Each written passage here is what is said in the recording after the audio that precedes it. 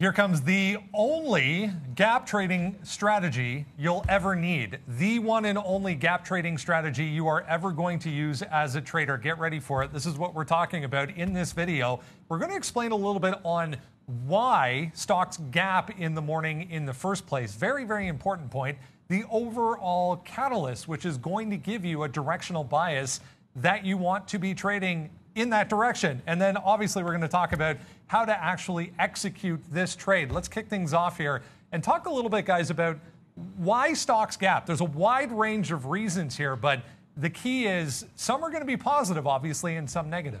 Absolutely, Brennan. And look, the gap just means from where it closes one day to having a significant change or movement in price by the open the next day. And like often, and most traders will consider this as well. Like, I mean, if it's doing active trading in the pre-market, then that can be a gap move, even though it might actually open at 9:30 at about the same price. So what would cause something to have a change in price outside of market hours? Well, news. For one, like I have our watch list up here, our free watch list at TraderTV.Live, and I'll use an example.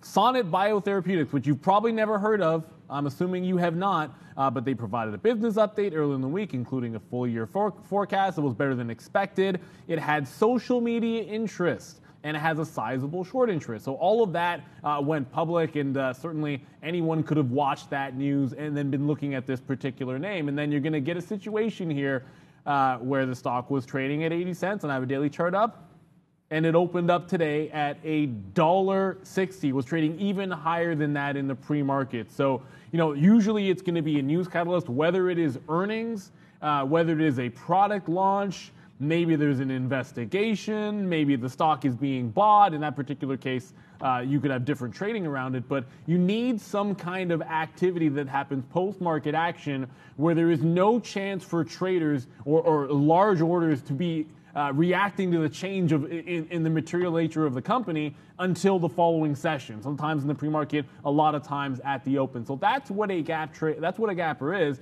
And then, of course, depending on the nature of that gap, Sean, there are different ways that we can trade them. Right, exactly. And you gave one example there, that you're always looking for that catalyst. Why is the stock gapping? A couple of good examples there. And I'm just going to switch right over to NVIDIA and just call it like it is. Neil showed our watch list there, and they had earnings. And then not only that, but I was also on my own personal watch list here. And you could see here, just with what I tweeted out this morning, looking like another red day here off open. But NVIDIA earnings should spark some life. And then we also did the same thing here on our sticky note and just told traders that, look, I think it was a good quarter, just getting caught up in the market being down today. So any dips into 190 probably worth buying. So on that note, let's go over here to NVIDIA and just, you know, take away the fills and just look at a cleaner chart. So this is what we're talking about with the gap. So here it is right off the open last night where you get that gap down. So we close the day. This is a 3-minute chart. So you close the day right here, 191 or so, you know, around this area, 190, 191.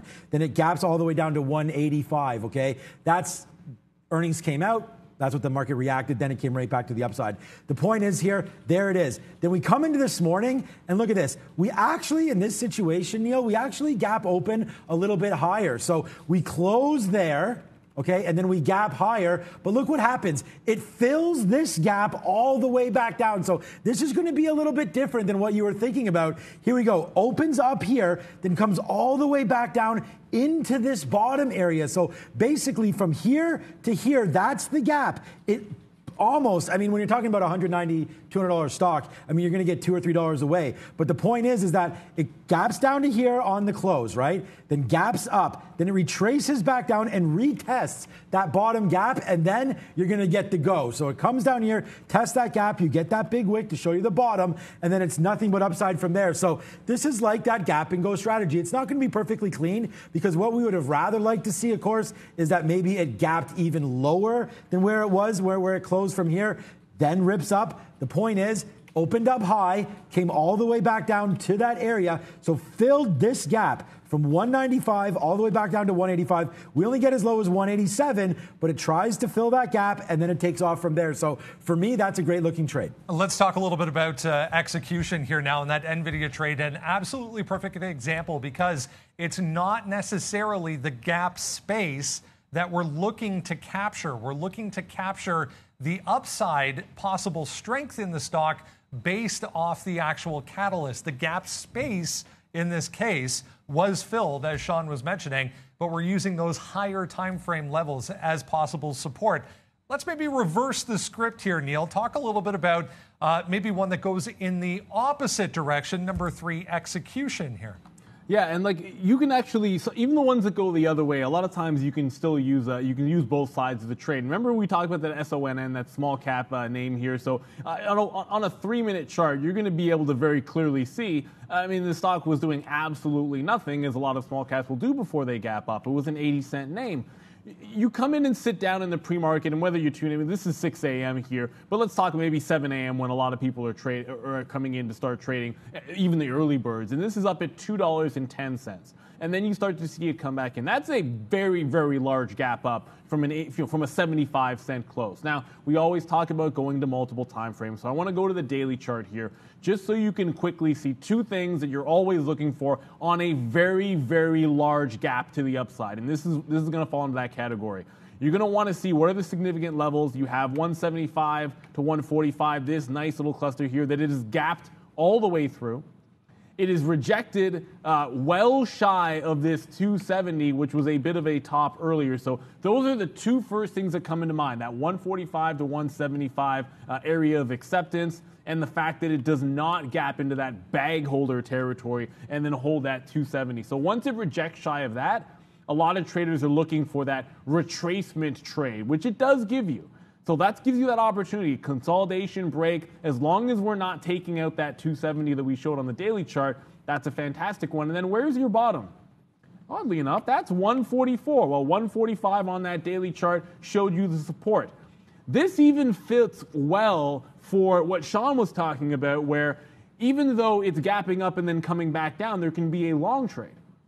If you flip the script there and previous support on that daily chart was at 145, well, if you were looking to buy the dip, it wasn't just here in the pre-market at 745 where you saw a buy there. It then slid back into that same price area right here at the open. So it does fall in. It doesn't close the gap. But when you went to the daily chart, it did close the gap up until a previous support range was met. And then you go from that 145 right into that $2, right around that same place where the stock broke down earlier. So this gives almost a 2-for-1 on a gap trade. You get the retracement because it failed to take out that bag holder high. You then get support, which came in the form of the daily chart. And then it gives you that entry buying the dip right at the open, and then all the way back into that previous, I guess, rollover price of about $2.10. So here's a small cap where it fills the gap almost in both directions here, but not the entire way. So you have to play inside of the range to be able to make this one work for you. And this works especially well with the small cap stocks. The point here, guys, and worth highlighting is the simple fact that a stock that is gapping in itself gives you significant levels of areas of interest to work off of based on those gaps, and also based off where it was the prior day and the prior week of price action. So by using those key levels and understanding what the overall catalyst is pushing that stock either higher or lower on the day provides you with excellent trading opportunities. Hope you like that one on gap trading. Guys, here's V. Hey guys, thank you for sharing this helpful information. Dear viewers, please subscribe to this channel to see more great videos.